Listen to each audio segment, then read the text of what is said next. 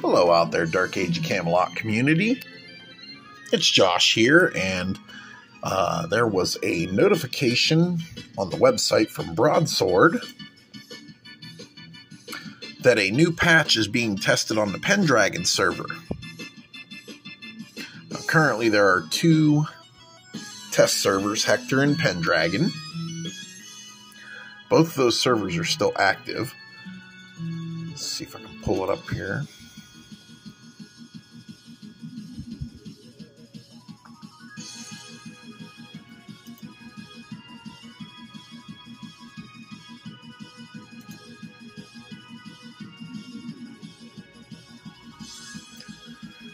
Okay, they are working on patch 1.128 version C.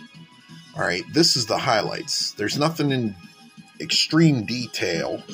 Alright, there's even a link where you can copy your characters from Ywain or Gaheris over to the Pendragon server. There's a Wiki article. Alright. That Broadsword linked in their article. And the reason I wanted to make this video is You've got mail. One part on Pendragon that is still available for access. And I've gotten lots of comments in game from players that said they miss instance dungeons and they miss the Catacombs. Alright, this is the only teleporter that can teleport you to the Catacombs. Alright, you'll have to find it in each of the capital cities for the Incarnu Crypt, Cobalt Undercity, or Shar Labyrinth.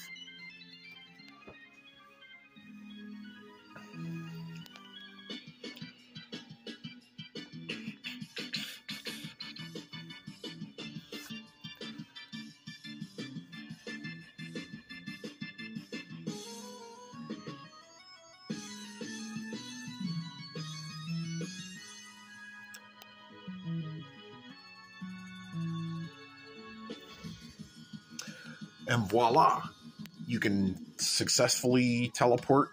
There is a bind stone that you can bind your character. Alright, there are quests available. Alright, a few other things.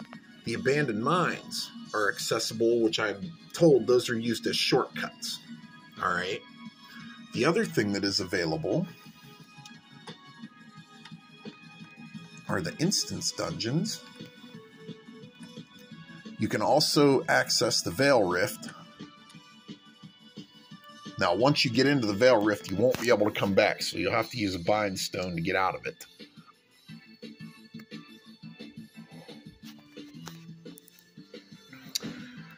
All other teleporters and all other access to these locations are still disabled on Pendragon. Alright. But as you can see, I'm in the Veil Rift now. I've already made the mistake of walking into that.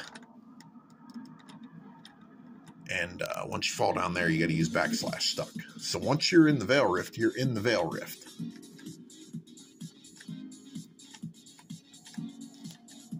I'm not buffed right now, or I could fight my way through this. But these instance dungeons inside the Catacombs expansion content are still available. You can still access them. Accessing your characters and copying them or creating new ones on the Pendragon and Hector servers is twofold. You still get to enjoy all of the Dark Age of Camelot content, and you can help Broadsword patch the bugs with their patch updates before they release them for the Ywain servers and the Gaheris server. Alright, so you can still enjoy your RVR. In fact, let's see. There might even still be some players that are in clans. Some of these keeps are still claimed. Lord knows how long, but figured I'd go ahead and put this out there. See if we can get some players involved to help Broadsword keep the game in top shape. As always, thanks for watching.